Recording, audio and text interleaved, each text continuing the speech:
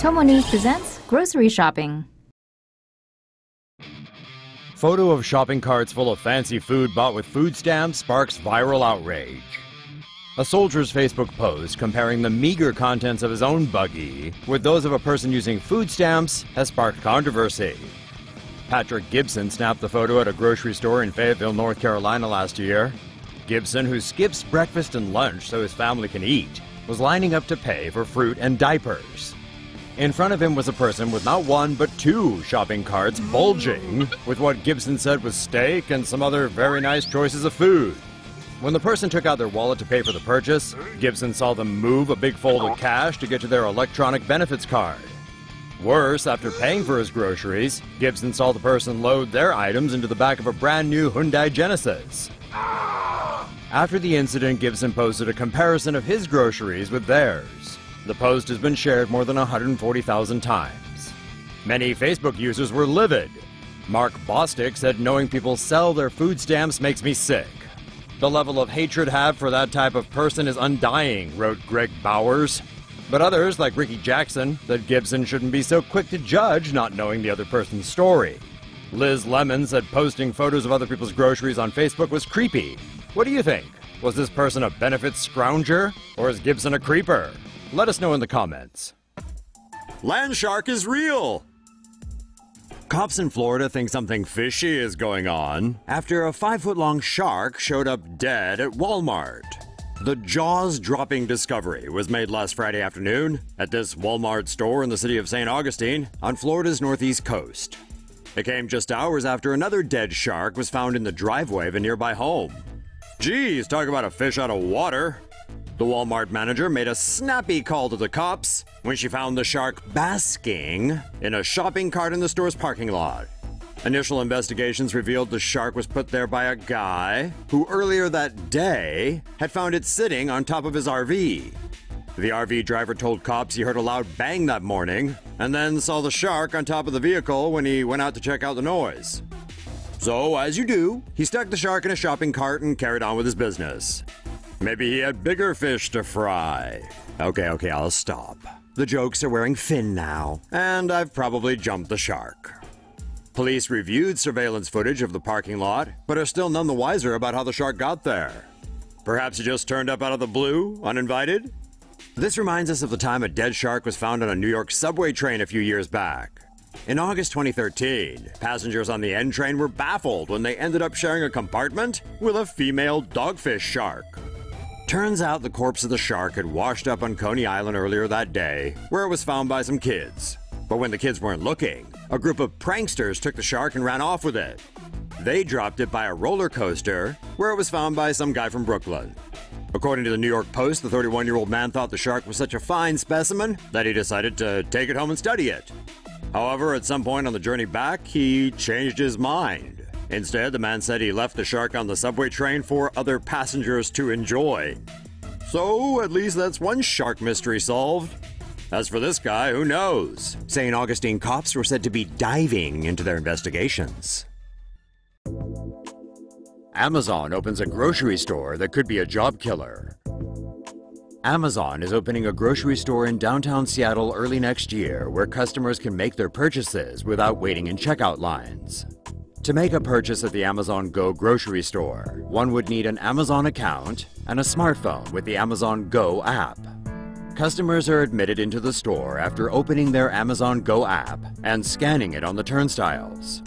The app generates a QR code that logs the customer into the store's network and connects to the customer's Amazon account. This prevents shoplifting, as the customer's identity is recognized and stored. The entire store is equipped with computer vision, sensor fusion, and deep learning technology. It can automatically detect when products are taken from the shelves and record them in virtual shopping carts. The products would be removed from the customer's virtual cart if they put them back on the shelves. When leaving the store, customers have to pass through turnstiles equipped with sensors that signal the app to calculate the cost of their purchases. Payments are then charged to the customer's Amazon account. According to the U.S. Bureau of Labor Statistics, about 3.4 million Americans work as cashiers. A consumer behavior research firm points out that Amazon's technology might wipe out 75% of typical grocery store staff. Boy, was it a good day to be on welfare in Louisiana. Walmart stores in Mansfield and Spring Hill experienced a computer glitch in their electronic benefits transfer or EBT system on Saturday. This erased spending limits, which meant people could buy as much food as they wanted, and did they ever. Word spread and it was a frenzy. Folks cleared the shelves, hauling away as many as 8 carts piled high and wide. But then the system got fixed and the unfettered fun came to an abrupt end. Looks like Walmart's gonna have to foot the bill on this one too. Poor Walmart. Jerk who parks car in front of Costco entrance gets punked. In Taiwan, an unidentified driver parked directly in front of the entrance of a local Costco store like a douche. The driver of this car got boxed in as Costco employees continued to return shopping carts. No one has come forward to take credit, but netizens are loving it. Too bad no one got a shot of the driver's face when they saw their car. Walmart develops self-driving shopping carts. Walmart received a patent last week for its self-driving shopping cart system. The shopping carts will be equipped with detachable motors with video cameras and sensors. Customers can request a cart using their smartphone.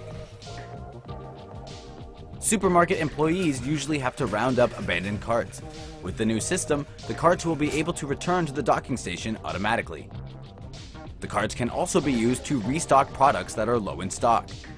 It is not yet known when or where the new system will be applied in Walmart supermarkets. Walmart robots are here to help. Walmart is enlisting automated help to improve out-of-stock issues and mislabeled items. Walmart robots are equipped with a camera and lights that can scan the aisles to check stocks and identify mislabeled or wrongly priced items. The robot passes the data to human employees, who then restock the shelves and fix any errors. The retail giant stresses that the machines will not replace staffers and are merely there to help them. The robots are 50% more productive than human employees at shelf scanning and are capable of doing it faster and more accurately.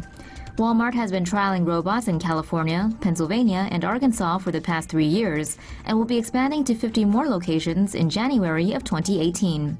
So if you live in El Paso, Fort Worth, or Jacksonville, it seems the robots are coming. Gross. Photos of raw meat being handled under iffy conditions at a California supermarket have gone viral, sparking disgust and outrage among netizens. Loretta Seta was about to shop at 99 Ranch Market in San Jose when she spotted 2 guys delivering slabs of raw, unwrapped pork in shopping carts. The carts came from a Costco across the street, which means countless of customers have probably been contaminated with nasty meat germs and don't even know it. Speaking of nasty meat germs, the market claims they've dumped the pork in the photos but deny involvement and say they filed a complaint with the vendor. That vendor is Jim's Farm Meat Company in Winton, who in turn claims the meat left their facility wrapped and in a combo bin. They're not sure if the delivery method was a request from 99 Ranch, but are looking into the matter and have since fired the 2 delivery men. An investigation is also being carried out by the Santa Clara Department of Environmental Health, who caught wind of the issue from Seto's Post. The future of Whole Foods after the Amazon takeover. Amazon's acquisition of Whole Foods will be a game changer in the grocery market, as the company may revolutionize almost every aspect of the operation. Other grocery stores may have no choice but to keep up with Amazon's technology innovation. Whole Foods currently has 3 seafood processing plants, a coffee roasting plant, 11 regional distribution centers, 3 regional commissary kitchens, and 4 bakehouses, all of which supply products to the stores. Industry experts say these are the places where Amazon could focus. Amazon may consider building a huge warehouse with the size up to 1 million square feet to serve Whole Foods and its own grocery initiatives, such as Amazon Fresh and Prime Pantry. The warehouses may be automated by utilizing robots in order to reduce labor costs. Robots may also be used to navigate aisles to check inventory in stores. In the long run, Amazon may consider eliminating cashiers and use auto checkouts instead. Amazon may use Whole Foods locations as distribution centers for its own grocery delivery service. Streamlining distribution and reducing labor costs could bring down the prices at Whole Foods, which would then pose a threat to traditional grocery stores. This may force other stores to also automate their procedures, which may eventually lead to layoffs. Amazon operates Amazon Go, a fully automated concept grocery store in Seattle. It can automatically detect when products are taken from the shelves and record selections in virtual shopping carts. Customers can make purchases without the aid of a cashier. Amazon said it has no plans to introduce that technology to Whole Foods stores.